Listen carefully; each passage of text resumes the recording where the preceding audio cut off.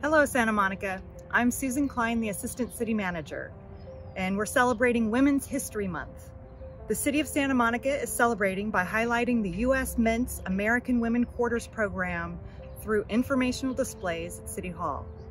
Women's History Month developed from the first celebrations of International Women's Day, which advocated for women's rights and equality.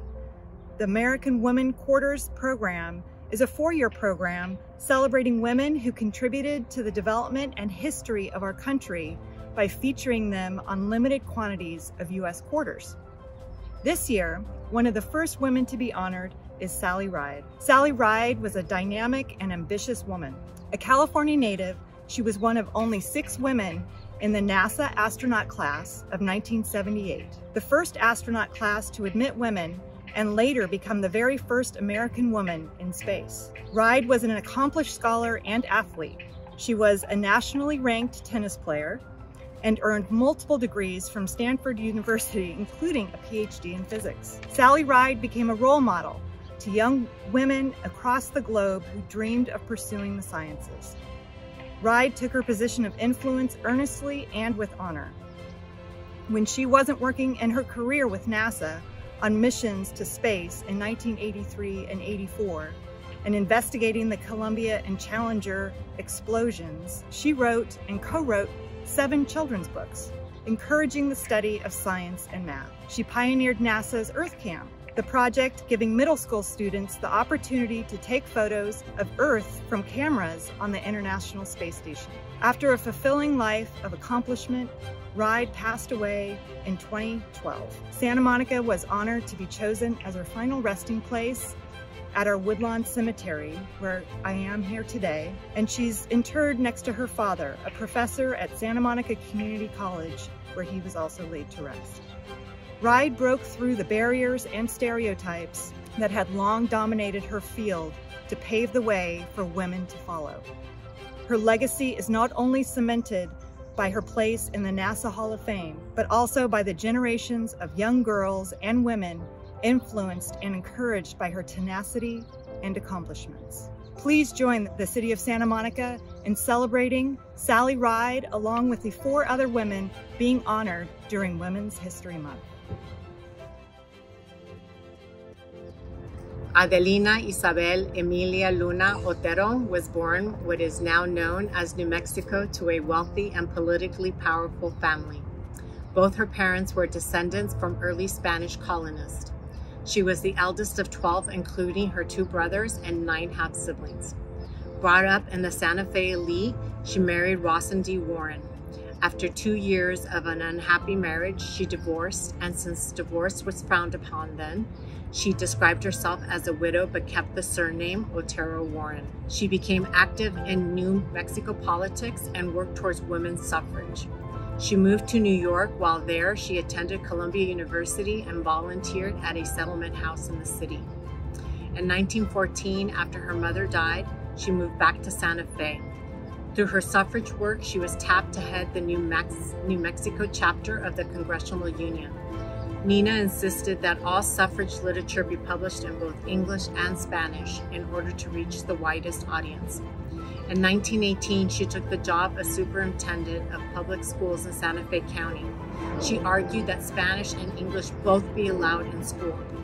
In 1921, fresh off the success of the 19th Amendment, she ran for the Republican Party, U.S. House of Representatives, but lost the election by 9%. She remained politically and socially active, and in 1923, she was appointed Santa Fe County Inspector of Indian Schools. She was angered and she criticized the federal government's Indian school system and the horrible conditions that she observed. She never remarried or had children of her own. Her partner, Mammy Meadows, and her homesteaded, established a ranch called Las Dos, and also established a real estate and insurance company with the same name.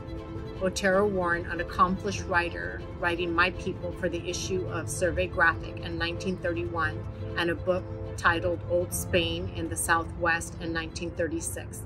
Otero-Warren died on January 3, 1965, leaving behind a legacy of fighting for a better life for those within her community and for their suffrage rights.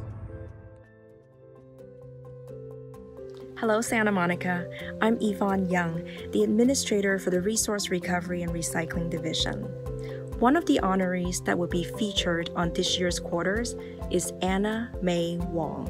Born in Los Angeles in 1905, Anna May Wong is a pioneer in the field of acting because she is regarded as the first Chinese-American Hollywood movie star in the 1920s. Anna fell in love with motion pictures at a young age, worked hard to build her acting experience, but faced struggles to obtain recognition from Hollywood. Despite facing racism and prejudice throughout her career, Anna May Wong was an advocate for Asian Americans, particularly Chinese Americans. Through her persistence, she built a legacy that brought recognition to Chinese American actors with roles in silent film, sound film, television, radio, and theater. Ultimately, Anna May Wong appeared in more than 60 movies throughout her career. She was considered the first Chinese American actress to gain international success. During her extraordinary life, Anna May Wong also built ties to our beloved city of Santa Monica. She bought a home on San Vicente Boulevard and converted it into 4 apartments, which she also managed. Anna's beautiful life was cut short when she passed away from a heart attack at the age of 56 in her home in Santa Monica. She was cremated and interred at Rosedale Cemetery in Los Angeles. Anna May Wong was a true trailblazer for Asian Americans in Hollywood and for Asian American women across the world. Thank you for allowing me to share Anna May Wong's story. I invite you to join the City of Santa Monica in celebrating Women's History Month by honoring all the amazing women in your life. Thank you. Wilma Mankiller was born to Charlie Mankiller and Clara Sitton. Her father was Cherokee and her mother was Dutch and Irish. One of the things my parents taught me, and I'll always be grateful for, is to not ever let anybody else define me, but for me to define myself. 1969 American Indian Movement protest at Alcatraz and Mankiller's volunteer work among American Indians in California during the 70s sparked her activism. Mankiller met her first husband, Hector Hugo Olaya de Bardi, an Ecuadorian in California, and they married in 1963 in Reno, Nevada, and they had 2 daughters, Felicia and Gina. 2 years after her divorce in 1974, Mankiller and her daughters moved to Oakland, where she worked on legislation that prevented children from being removed from their culture. Law eventually passed to make it illegal to place Native children with non-Native families. In 1987, Mankiller became the first woman elected as Chief of Cherokee Nation. In 1990, she worked for the nation to self-govern themselves and assume responsibility for federal funds. One of her first focus issues was on the full-blood, mixed-blood divide. Cherokees with non-Native ancestry had assimilated into American culture, while full-bloods maintained Cherokee language and their culture. The 2 groups historically have been at odds and with much disagreement on development. Mankiller had expanded the Cherokee Heritage Center and the Institute for Cherokee Literacy.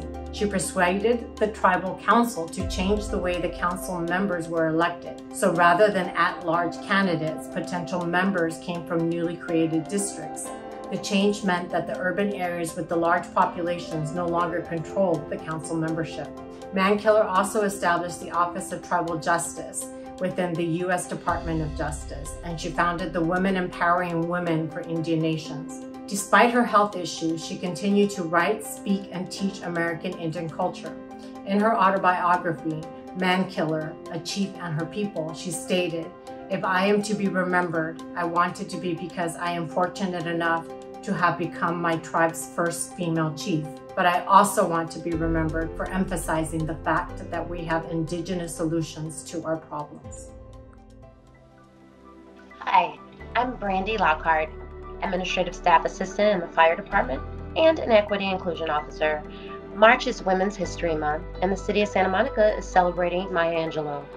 Born in St. Louis, Missouri, Maya Angelou was a celebrated writer, actress, performer, and social activist.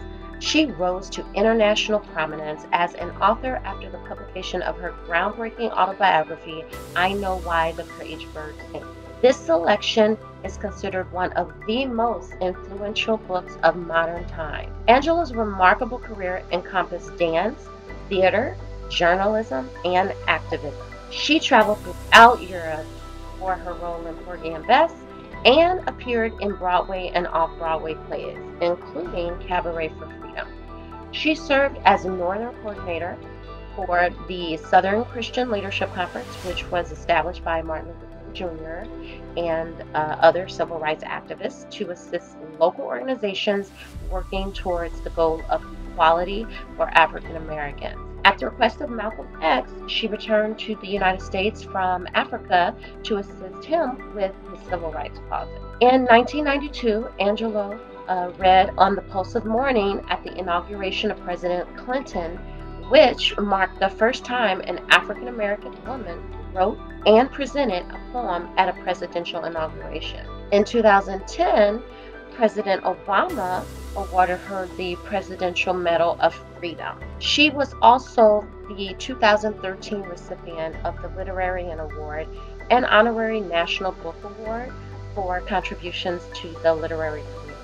Even in her final chapter of life, Angelou was directing, writing, mentoring, and even campaigning for politicians like Hillary Clinton.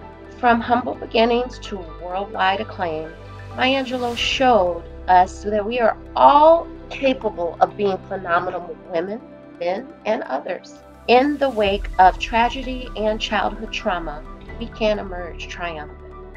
Thank you.